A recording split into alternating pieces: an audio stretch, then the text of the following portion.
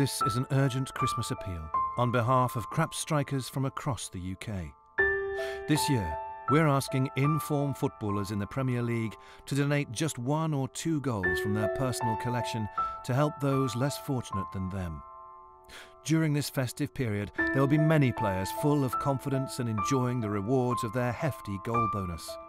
Others will not be so lucky. This is 29-year-old Radamel.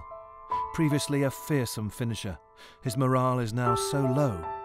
When we visited the Chelsea training ground recently, we found that he was unable to finish his dinner. Poor Radamel has scored only 1 goal all season and earns just £150,000 per week. Unfortunately, Radamel is not the only one. Remember, if you're an in-form striker, a donation of 1 or 2 goals could make all the difference. Even a rubbish tap-in against Sunderland will do. Please log on to the website on the screen now to make your donation. Now is the time to act. If the plight of these strikers continues, their confidence will be shattered and they could even find themselves playing in the MLS, or worse still, for Bolton Wanderers.